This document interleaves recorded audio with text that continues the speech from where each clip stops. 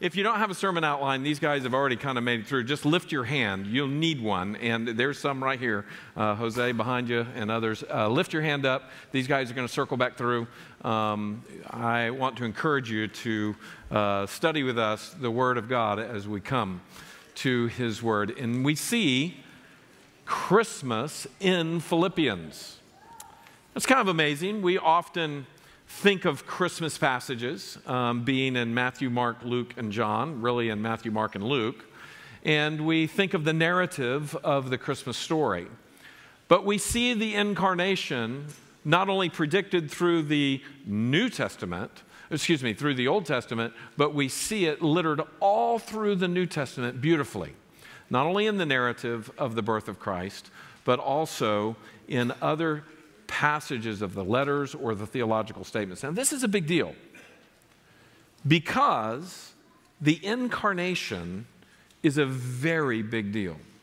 I want to say to you that in the growth group that we just did over in the Ministry Center, we looked deeply at what Jesus wants for Christmas. And we saw that from John chapter 17. And this really is, for all of you that were in there, this is a bit of a springboard from that, but it's our privileged passage from the book of Philippians. You know, I never cease to be amazed at how God's timing as we study through the books of the Bible, as we study through a book of the Bible, that God always has an appropriate passage for even the calendar year where we are. And so I rejoice in that this morning. We come to Christmas in Philippians. Notice with me the passage that is here. Philippians chapter 2, verses 5 through 7 is really where we are mainly going to be. Pastor Jason preached for us verses 1 through 4 last week. And we looked at the call of the Philippian people to humility and to coming in unity and to compassion with the world that is around them. But in verse 5, we see something different. And I've underlined this for us so that we can see where the passage is this morning of our study. Based upon what he's just called them to do, in verse 4, let each of you not only look out for your own interests, but for the interests of others. And now in verse 5, we see, have this mind among yourselves, which is yours in Christ Jesus. So this is where it comes from. It's the mindset of Christ Jesus. Who, verse 6, who though he was in the form of God, did not count equality with God a thing to be grasped, but emptied himself by taking the form of a servant. And then look what it says at the end. Read it out loud together. Being born in the likeness of men. You see, Christmas shows up in Philippians. Here we see the very picture of Jesus' being born into our circumstance, Jesus coming into our lives. Philippians 2 is, in fact, I have it here on your outline, Philippians 2 is one of the greatest Christmas passages of the whole Bible. Because here we begin to see the whole attitude behind Jesus' coming. Now, I am often amazed that when Christians talk about what Jesus did to save us, you see this on your outline, we usually focus on the crucifixion. And it is in the crucifixion where Jesus dies for our sins. He pays for our sins with his life. But we should recognize that it all starts with the equally amazing incarnation. And this is where we see the humility in the life of Christ. Marcy and I served overseas with the International Mission Board for nearly 10 years. And we served at a time when it was really difficult for the IMB. The International Mission Board, there was a kind of a bit of a crisis financially in the Southern Baptist Convention. The economy had trouble during that time, and giving went down. And there were just some leadership issues of not knowing how to deal with that. And so the missionaries really felt the difficulty. In fact, I was a field leader with quite a few teams in our cluster that Marcy and I led. and we would have to fly to a Middle Eastern country where our office was for North Africa and the Middle East, and all of the field leaders would have to come together and make budget cuts. And we would have these missionaries that were living out in remote areas, and they had left, wherever they were from in the United States with all of the amenities of the United States, and they were living in a hard area, and we just didn't have the money sometimes to give them everything that they needed. And it was really, really sad when sometimes we would say, hey, I'm sorry, but it looks like in this next calendar year, you're going to only have 2 tanks of gas per month. We just don't have the money. And sometimes, in a lot of places of the world, gas is $5, $6, $7, $8, $10 a gallon. And so, it's really hard when you look at a guy, you've sent him out there with his wife and his kids, and he and his wife are witnessing to people, and they're discipling people, and they're needing to get up to other villages further away, and you're looking at him saying, well, if you're going to do that, you're going to have to pay for it yourself. Because we just don't have the money. Well, it was during that time that we had 7 deaths in North Africa, Middle East of missionaries. And it was a very, very arduous time. Usually you would get all the missionaries for each region of the world together once a year. We called it an AGM, the annual group meeting. But it had been 4 years since our group had met because of budget cuts. You just couldn't afford to bring 1,000 missionaries together for a week. We just didn't have the money. And so we got a notice, hey, next summer, we're all going to be together. The money has come through, and we're going to be together. And so we all met in a certain country. Everybody was flying in. And I'll never forget, as Marcy and I arrived on a bus along with our kids and all of these other people coming in from the airports. And I was out there unloading the luggage underneath the bus. And there were some other people working real hard. Lots of volunteers from the United States had come to help our meeting occur. They're doing childcare and they're doing other things. And even doctors seeing missionaries that couldn't get usual good medical care. So lots of volunteers that came in. But as we were unloading the bus, I noticed there was one older gentleman that I thought he was going to have a heart attack. He was just going for it. I mean, really, really going for it. And just serving and glad and happy and saying, welcome, glad you're here. And one of the many volunteers. And after we kind of got that bus taken care of and another bus was pulling up, I went over off to the side and I saw John Brady, who was one of the vice presidents of the IMB. He's preached here, a very good friend of Marcy and I, my boss for many years.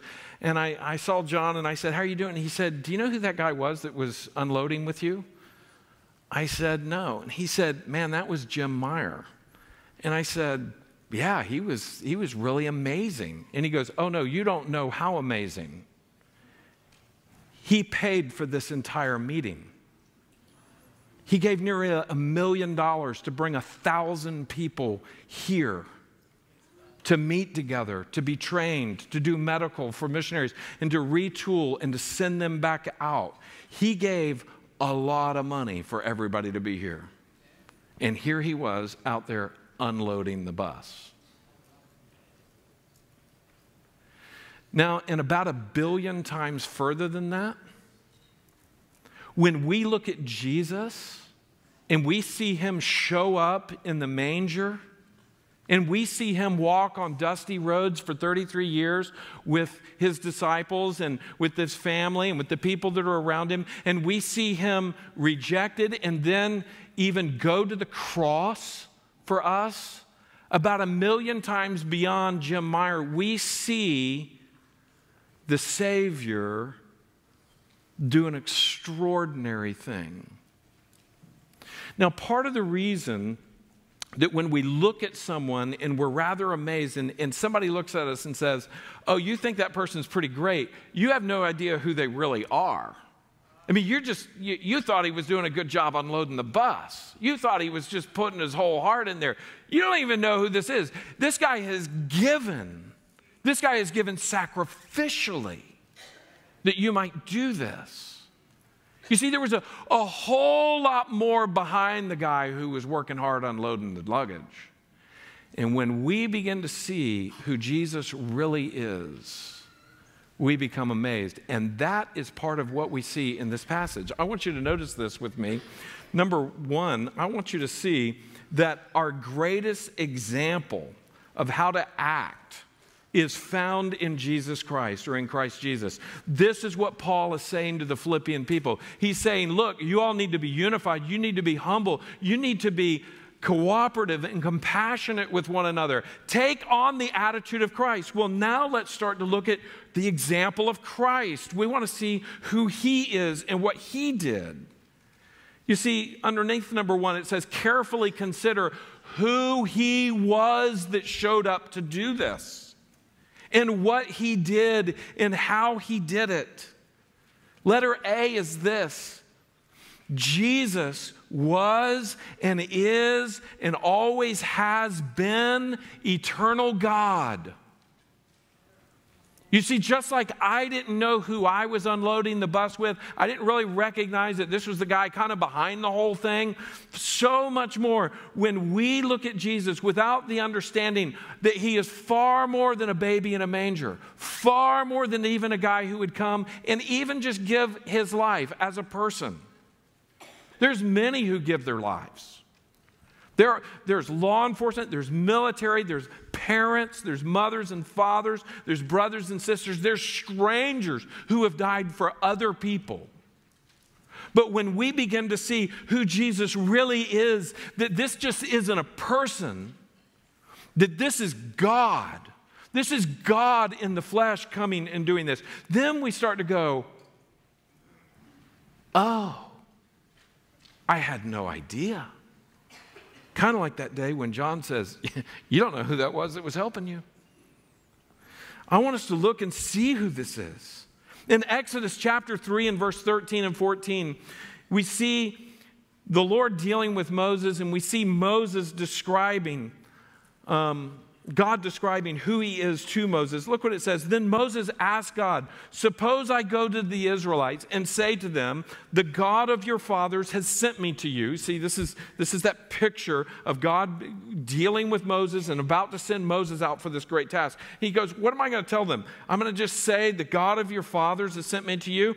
And they asked me, what is your name? What should I tell them? Look what God says to him in verse 14. God said to Moses, I am who I am. This is what you are to say to the Israelites. I am has sent me to you. You see, this is the God of all existence. This is the one who, in his being, everything moves, everything exists because he existed first. This is the one true God. Now notice in John chapter 8 and verse 58, Jesus has a huge discussion with the religious leaders around him, the Jewish leaders around him, and they wind up saying, you're just a demon. I mean, you think that you've come before Abraham? And when they say that to Jesus, Jesus looks at them in John 8:58 and says, truly, truly, I tell you, Jesus declared, before Abraham was born, I am. So Jesus, the baby in the manger, was the great I am. And he claims it in John 8:58, as well as numerous other places. Look at John 17 and verse 5. And Jesus is saying this, and Jesus says, now, Father, glorify me in your own presence with the glory that I had with you before the world existed. Can you underline that? Before the world existed. You see, Jesus existed before the world began. Some people erroneously believe that Jesus came into being as the Son of God when he was born on the earth. That is absolutely, patently false in every way. Jesus simply came into human form when he was conceived by the Holy Spirit in the womb of Mary and then given birth. Look at John chapter 17 and verse 24, the one below that. Father, I desire that they also, whom you have given me, may be with me where I am. We just studied this in growth group. To see my glory that you have given me, because you loved me before the foundation of the world. There it is again. You loved me before the foundation of the world. You see, Jesus existed before time existed. In John chapter 1, verses 1 through 5 are some of the most poetic and beautiful verses of the New Testament. The Apostle John would write these words under the leadership of the Holy Spirit. And look what he says in verse 1. He says, in the beginning was the Word. Right above that, Jesus, or second person of the Trinity, or God the Son, any one of those. This is Jesus. In the beginning was the Word, and the Word was with God, and the Word was God. Can you underline that? Was God. Doesn't say he became God. He became something else. Look what it says in verse 2. He was in the beginning with God. All things were made through him. You see, that's God. He's the creator. All things were made through him. And without him was not anything made that was made. So he is the only creator. Verse 4. In him was life, and the life was the light of men. And the light shines in the darkness, and the darkness has not overcome it. And we skip to verse 14. Notice what it says. And the Word became what? Flesh. So here's the picture. It's not that God came into existence in this, but the Word becomes flesh, takes on flesh, and dwelt among us. And we have seen his glory, glory as the only Son from the Father, full of grace and truth. You see, those verses go with our key verse at the top of the page of seeing who he is. You can flip the page over and notice what it says. Same verse, verse 5, look what it says. Have this mind among yourselves, which is yours in Christ Jesus. And here it is. We've just seen this picture from John chapter 5. Look what it is, or John chapter 1, verse 6. Who though he was in the form of God, this is in heaven, does not count equality with God a thing to be grasped, but emptied himself by taking the form of a servant, being born in the likeness of men. Letter B is this. Not only do we see that this was eternal God, but letter B, we see that God the Son humbled himself. That's what he did. He took on human form. Look at this. He did not count equality with God a thing to be grasped. Right below the word grasped, held onto. He let go of that. You see, he had every right to stay in heaven. He had every right not to become a man. He had every right to continue as he had throughout all of eternity. But in God's grand plan, he humbled himself, and he did not continue to hold on to that as something that had to be grasped. Now, here's another way of looking at this. On the night that Jesus was born, the Bible tells us that there were some guys out in the fields. Who were that? The guys out in the fields were doing what? They were shepherds, and what were they doing? Watching over their flocks by night, right? So we've heard that many times. And then what happened?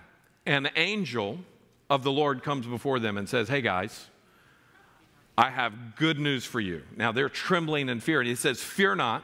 You know, when a fiery angel shows up in front of you in the dark night sky, you suddenly think, oh gosh, my life is over. This is it.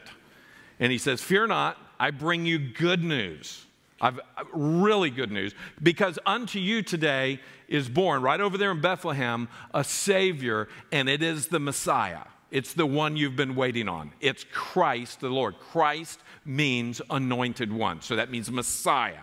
So he said, the Savior has been born right over there in Bethlehem. And we just read this a few minutes ago. And you're going to go see him, and you're going to know it's him by this. He's laying in a manger, a cow's feeding trough. So that's That's a sign that they would be unmistakable. Now, what's amazing is just after the angels made this announcement, what happened immediately following that? A multitude of angels appeared with that one angel, and this is, I imagine they didn't all show up at the same time, so there wouldn't be 10 cardiac arrests out there. You know, what happened out in the field last night? I don't know. 10 shepherds died all at once, you know, whatever. Now, I think it was because just they could only handle one angel at first, getting used to this, and then the heavens are filled. A heavenly host says, "Glory to God in the highest, and on earth peace with whom God is pleased." Now, here is the picture of this glorious picture, a scene from heaven. Now, what is truly amazing, think about this with me, that Jesus, the Son of God, the second person of the Trinity, the one who is the Word made flesh, Jesus is used to being in the halls of heaven, in the Trinity, beautiful picture of all of heaven and all of the angelic hosts. And when he is born into Bethlehem, there's just one angel, and then there's a group of angels, and then they disappear into the night. Now, think about it this with me. That is the exception. It was only for a few minutes that happened. It was only a little bit there. We see this really big difference to where Jesus was to what is happening now. And what we need to start to understand is that in all reality, God would be justified to fill the heavens with angels at all times for the last 2,000 years, declaring that Jesus has come. But that wasn't his plan. He had a plan that he was going to come, and he was going to gently help us see who he was, and he was going to show us his humility. He didn't come constantly declaring his royalty. He came showing us the heart of God, a humble heart. Look at letter C. God the Son not only humbled himself, God the Son emptied himself by taking the form of a servant. Letter D. God the Son was born into the likeness of humanity. That is mind-blowing, that he would take on human form, being born in the likeness of men. Friends, if we will really consider the meaning of these words, if we will take a few minutes and meditate on that, without the help of Hallmark Channel or Amazon Prime or Netflix or whatever, if you'll take a few minutes and be quiet this Christmas and reflect upon the truth, that's part of what Advent is all about. That's why we do that, to really think about the meaning of this. We will be blown away that the creator of the entire universe comes and becomes a little baby. Listen to this. He comes down a birth canal. The creator of the universe comes down a birth canal and humbles himself to a helpless babe. Notice this. This does not mean that Jesus ever ceased being God. He never ceased being God. Notice this. This does not mean that Jesus was ever less God. Let me help you see what this is. This simply means he humbly submitted himself to the Father's plan for our redemption, which involves coming to the earth, becoming a man, walking upon the earth, growing up, being rejected by us so that we can see his love, the degree of his love, and then laying down his life so that we can really see the Savior heart of God. You see, we need to think a couple of things. We need to think here, ultimate humility. If you want to know what humility is, look at Philippians 2. It says, that's what he's saying. This is what humility looks like. It's God becoming a helpless babe, coming out of a birth canal, being born into a horse's stall, limiting himself, restraining himself. In fact, that's the next one I have here. Think this. Think ultimate self-restraint. When you think about who is Jesus, Who is the second person of the Trinity? Who is this babe laying in the manger? Just look at that baby and think, this is God in humility and in self-restraint, coming for a purpose. The purpose of the Father's plan of redemption. There's two major angles for you to think about here. Consider number one, when we think about the incarnation, when we think about Jesus becoming a man, think about this. He leaves his place and form in heaven. He leaves his place and his form in heaven. All the majesty left behind. Let me tell you, a baby born into a horse's stall, there's no majesty in that. God being born as a child, God having a dirty diaper, God coming and crying, calling out for a feeding. I mean, there's every expectation that Jesus experienced all of our sorrows. Jesus experienced all of our troubles. In fact, the Bible says that he was tested as we are, yet without sin. And we know that the nails hurt when they went through his hands and his feet. He left his majesty behind. Have a quiet time on that. How about number two? Not only does he leave his place and form in heaven, but number two, he takes on simple humanity on the earth. Now, this is perhaps even more mind-blowing, that God would become part of his creation in this regard. And he leaves all the majesty behind, but he takes all the misery on. That's what he does. God, the creator of all things, takes on flesh, takes on our sin, takes on the agony and the sorrow. This is why Isaiah would say that he was a man of sorrows. And he was afflicted, and he took on our grief.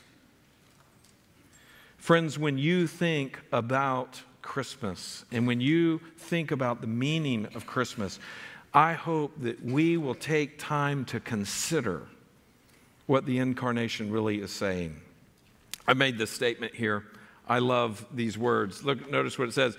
It is extraordinary, amazing, dumbfounding, astonishing, bewildering, mind-boggling, overwhelming, and we could go on and on and on, to consider that the eternal creator of the universe would leave his place and form in his perfect heaven.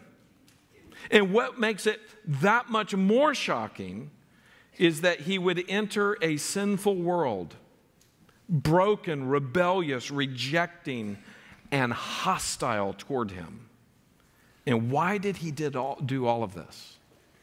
For our redemption. He did this to save us. He did this so that we could see his love. He did this extreme thing so that we could see his grace. He did this so that we could see his heart. And when I do that, it just makes me marvel at the beauty of Christmas. It's a whole lot better than a guy in a red suit running around with reindeer that don't fly. It's a whole lot better. You know, whatever loot you get, salvation's better.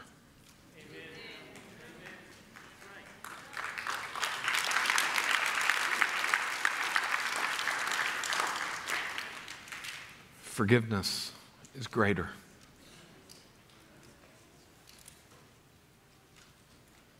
The purpose and the meaning of life cannot be compared. Eternity is glorious. Would you look at this passage? 2 Corinthians 8:9. For you know the grace of our Lord Jesus Christ, that though he was rich, say, in heaven, yet for your sake he became poor, so that you, by his poverty, might become rich. You see, That's Christmas in 2 Corinthians.